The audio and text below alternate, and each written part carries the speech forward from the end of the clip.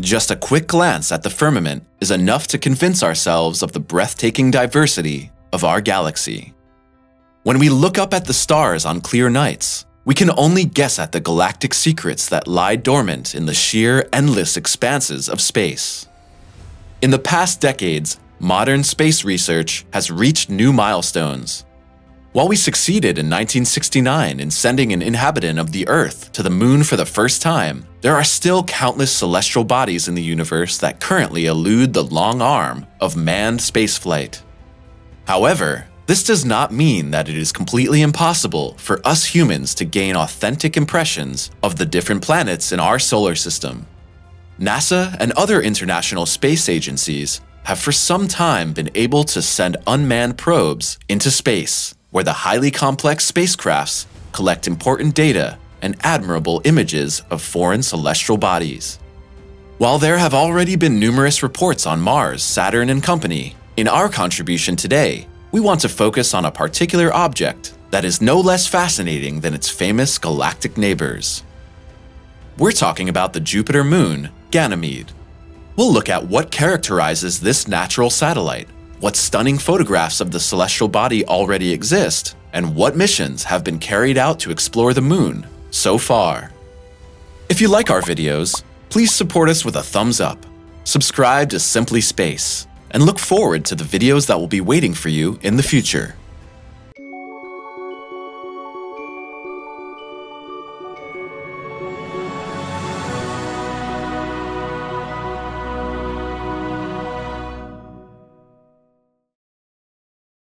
The fascinating moons of Jupiter. About 778 million kilometers away from our blue home planet is the giant Jupiter. This giant gas planet has an equatorial diameter of an incredible 143,000 kilometers, which makes the celestial body, named after a Roman deity, the largest planet in our solar system. To orbit the fixed star of our solar system just once, the gas giant needs more than 11 years. The planet does not orbit around the Sun alone, but is accompanied by at least 79 moons. The most famous natural satellites of Jupiter are without doubt the so-called Galilean moons. These are not only the 4 best known satellites of the gas giant, but also by far the largest. As the name of the moon group already suggests, the satellites were once discovered by the world-famous researcher Galileo Galilei. The universal scholar discovered the moons when he scanned the firmament for celestial bodies with a homemade pair of binoculars in 1610. Since then, we humans have learned about the existence of Io, Europa, Callisto, and Ganymede. Each of the 4 Galilean moons has its own special characteristics. Accordingly, the surfaces of the galactic satellites also differ significantly from one another. While the outer surface of Io is characterized by volcanic activity, the surface of Europa is crisscrossed with innumerable furrows, kilometers wide.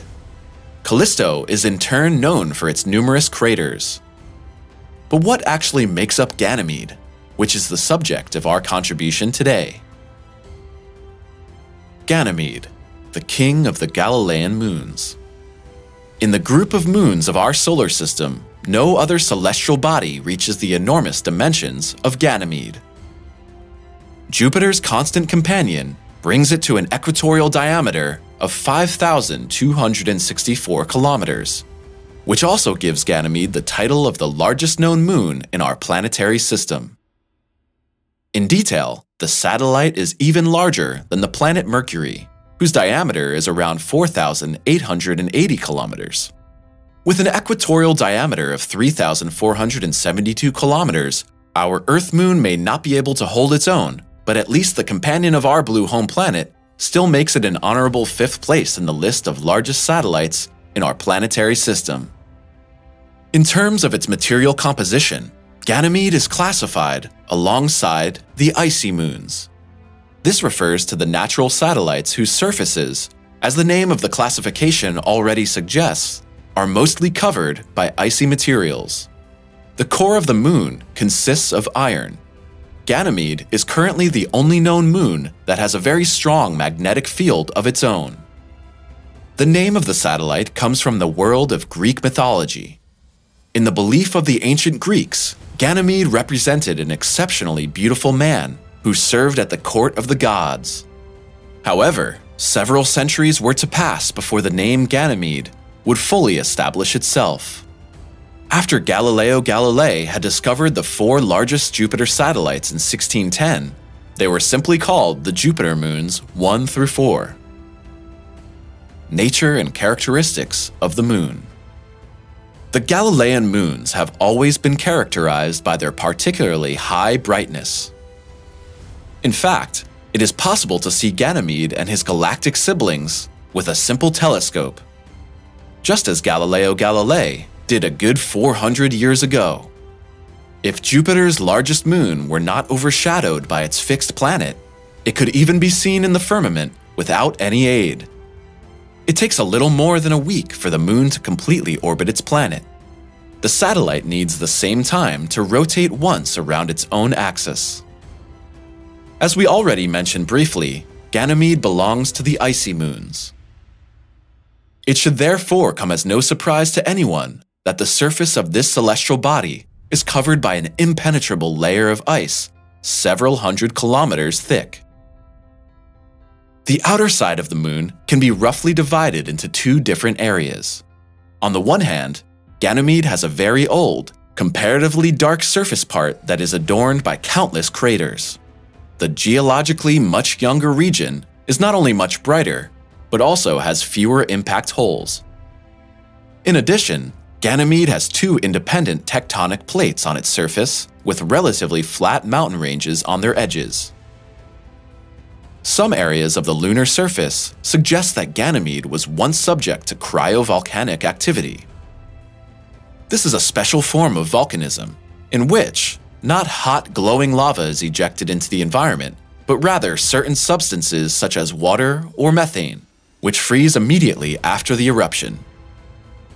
Based on the different craters on the outer side of the moon, scientists were able to determine that Ganymede must have been formed about 3 to 3.5 billion years ago. But today, the corresponding impact holes are comparatively flat, as the thick ice layer of the moon levels the craters over time.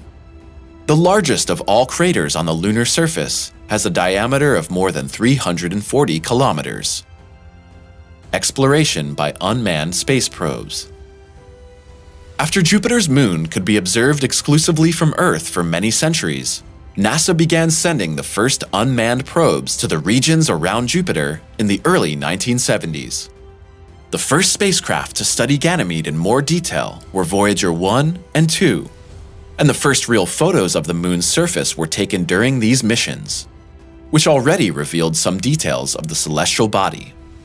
These photos were finally supplemented by those taken during the Galileo project. The orbiter reached the Jupiter system in 1995, having left our blue home planet 6 years earlier.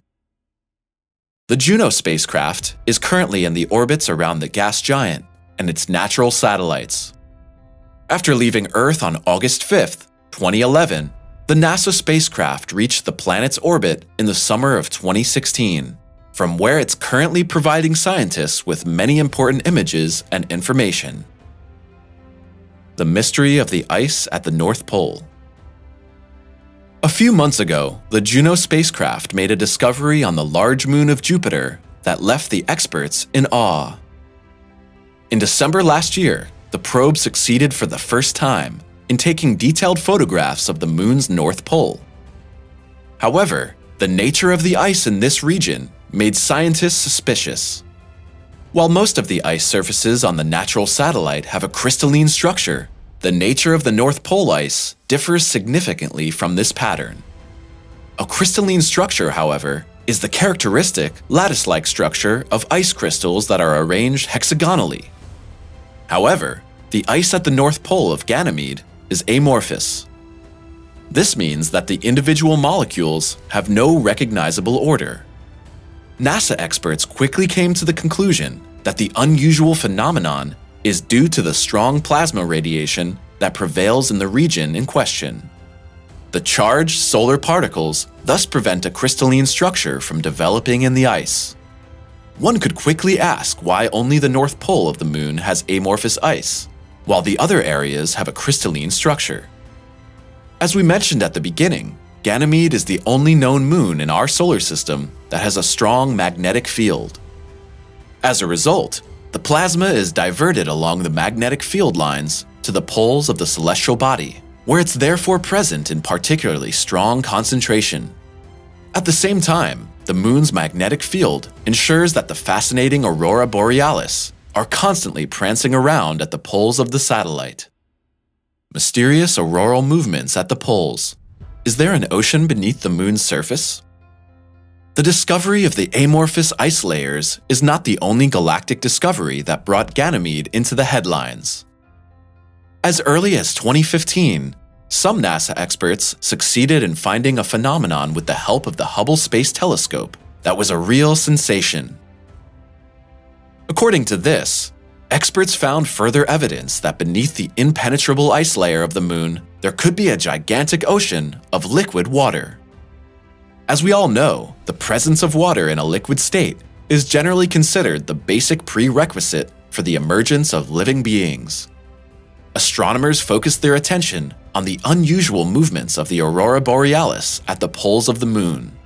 As a result of some investigations, researchers came to the conclusion that the unusual oscillations must be influenced by a large saltwater reservoir. The water masses, in turn, cause a secondary Jupiter magnetic field to be created on the surface of Ganymede. The resulting magnetic friction should then influence the movements of the auroras.